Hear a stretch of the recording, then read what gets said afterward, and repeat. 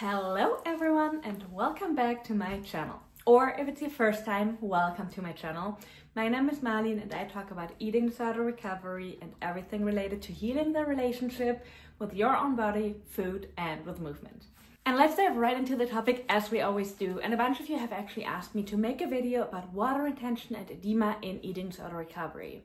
And that topic can have so many levels as to it. So today we're going to talk about what water retention is, why it's happening, and how you can cope with it. Also, we're going to talk about how long it lasts and everything else that you need to know about this topic. So a lot of people who come from a restrictive eating disorder, and that can actually mean just under eating or over exercising. Restrictive does not always mean not eating anything. It just means being in a caloric deficit for too long. A lot of people who are in recovery from that phase, from a diet or from an actual eating disorder, experience water retention. In my case, my water retention was extreme, up to the point where I could not fit into regular shoes because my feet were so swollen. It was very painful, it was very frustrating, and definitely messed with my body image even more. So let's start with talking about why water retention happened. Water retention is a very, very common answer to restriction and especially to refeeding. Of course, whenever something like this happens and in recovery overall, I would always advise you to see a doctor just to make sure that you're not in danger of refeeding syndrome and that you're just safe overall. But it still is a very common side effect, and in most cases, it's actually not dangerous. The first reason for water retention and edema in eating disorder recovery is actually the rehydration.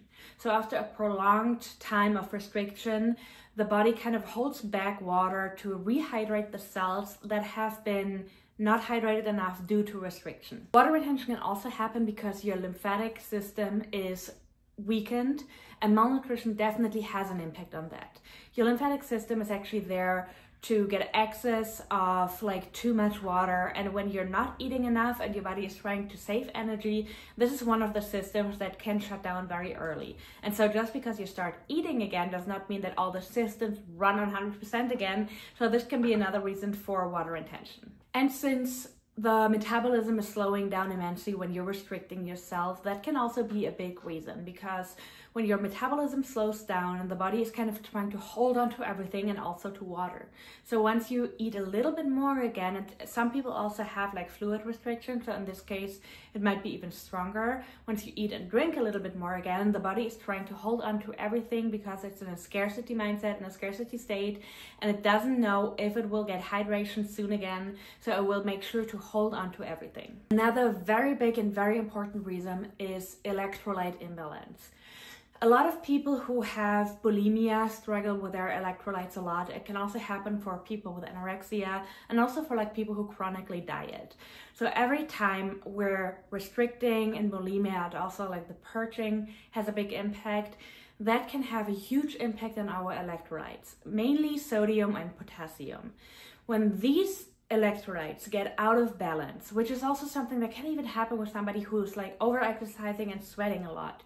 When these hormones get out of balance, that can have a huge impact on water retention and edema.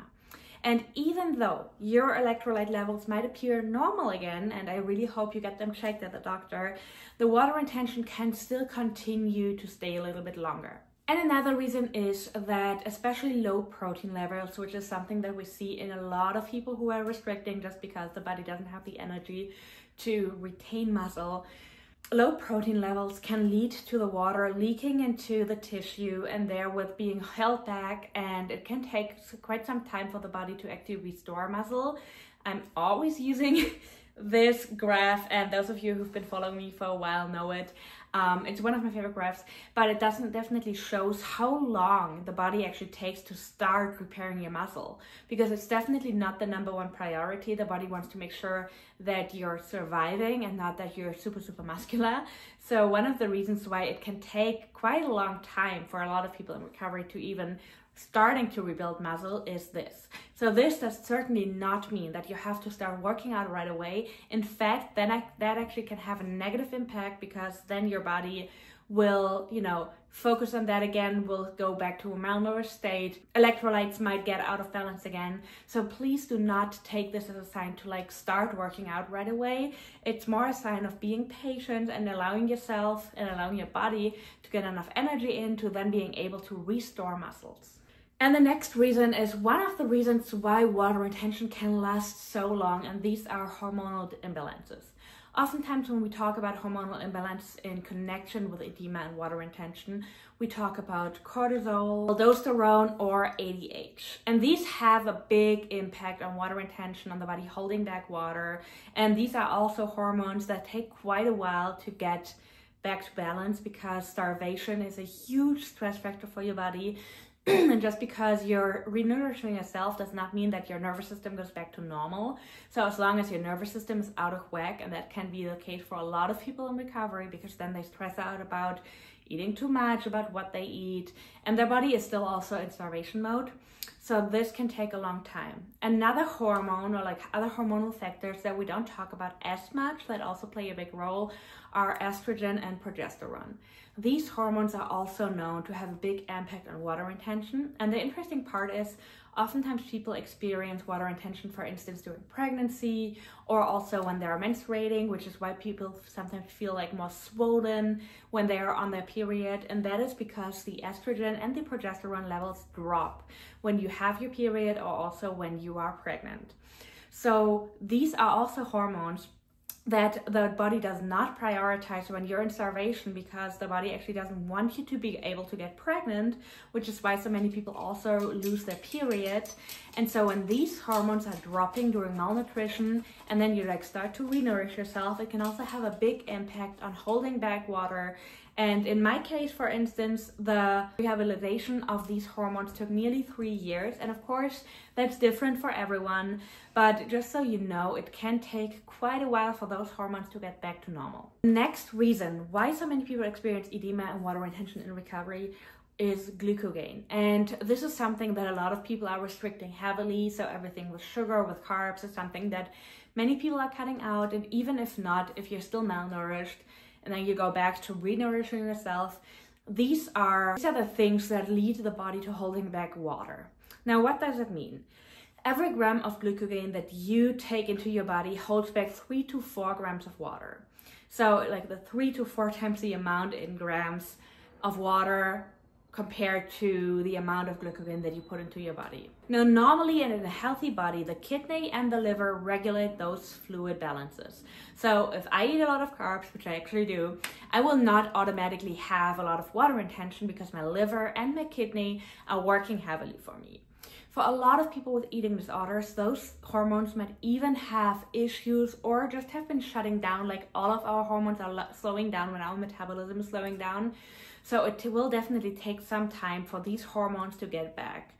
Now, you might have heard some people talking about not consuming too many carbs, prioritizing protein, and that would help with water retention. But I'm honestly not a fan of that at all, because it only gives you temporary relief. Just as I would never tell you to take drainage tablets, because it's also a temporary relief, and it's also like super dangerous for other reasons. So this is something to discuss with your doctor, but I'm really not a fan of it, because it will only give you temporary relief, but the underlying issues are not being addressed. In fact, your body will prioritize carbs. Your body needs a lot of carbs overall, and especially in eating disorder recovery. So the sooner you reintroduce carbs to your diet, the better, because then your body can actually properly work with that, rebuild your organs, and make sure that your body will eventually come to a point where it can handle that, is then your body can rebuild and restore properly and actually handle carbs better than avoiding them. I did touch on reduced muscle mass before, and another reason why that can have an impact is because reduced muscle mass can have an impact on the circulation, and the slower our circulation is, the more water our body will automatically hold back. A lot of people with eating disorders or with a history of eating disorders can also experience a slowed down digestion, which also is because your body wants to make sure to save up energy, to slow down everything. And that can actually take a long time to, you know, rebalance and to get back to normal. And slow down digestion can also have a big impact on water retention because, first of all the nutrients are being absorbed differently and your body is just like overall slower. It also has an impact on the circulation again, and this will lead to more edema and a longer water retention. So now that you know all these reasons, it can sound very scary and it can sound like a lot. The key takeaway here is that your body has an immense power of rebuilding itself. I've seen it in so many of my clients, I've seen it in myself. My body was able to restore nearly everything, which is truly amazing, but I also had water retention for a very long time. There is another metaphor that I like to bring up here so that you can maybe change your perspective on water retention a little bit. Because I know that it's painful, I know that it's annoying, and I know that it can mess with your body image, but I want you to understand that your body is doing that in order to help you. Because the more water we hold back, the more or the faster our cells get the opportunity to heal. Not only do they get rehydrated, there's also more fluid so that more nutrients can get into the cells. This is actually a metaphor that I like to use with clients a lot. There's a scientist who did a lot of research on eating disorders, and one of the metaphors that she uses a lot is, if you have ever been to Venice in Italy, or if you've seen pictures of Venice, you know what I'm going to refer to. So Venice is a city with a lot of canals and with those little gondolas, those little boats that you can take a ride in. So imagine your body being this canal, and imagine those gondolas being the nutrients that want to go to your cells. The more water there is, the better those gondolas, those little boats, can actually flow in the water. So this can be another reason for your body to make sure that your cells are rebuilding faster.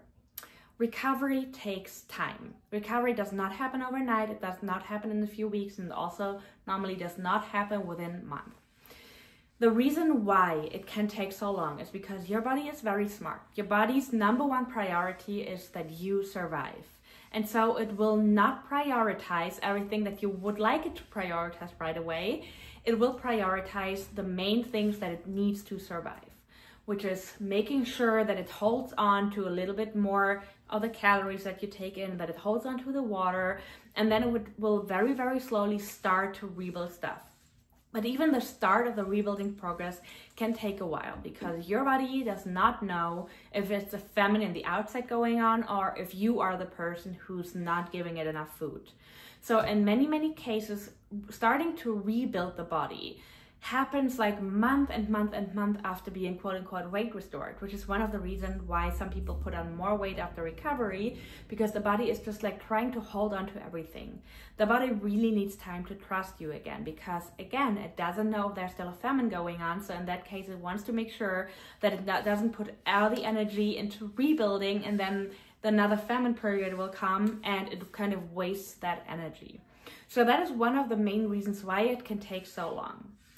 To me personally, I did start recovery in February and I went all in April and gained a bunch of weight very quickly. So the first summer in eating disorder recovery was very, very hard for me. Not only because I immensely struggled with my body image, and I was also very depressed. I had a lot of emotions coming up. It was just overall a very hard time. And on top of that, I had a lot of water retention. I felt so uncomfortable. I was sweating all the time. I felt like I couldn't even walk a few steps without being super exhausted, which is actually something so common in recovery. And back then I didn't know that my body just didn't start to rebuild muscle yet. So of course everything felt weaker because my body just needed more time and more nutrition to start rebuilding this muscle. But back then I didn't know that, so I was very ashamed. And I just like slowly and over time found like a few things that helped me to feel a little bit more comfortable. Of course, that didn't make the water go away right away. That didn't solve all my problems, but I allowed myself to wear comfy and white clothes.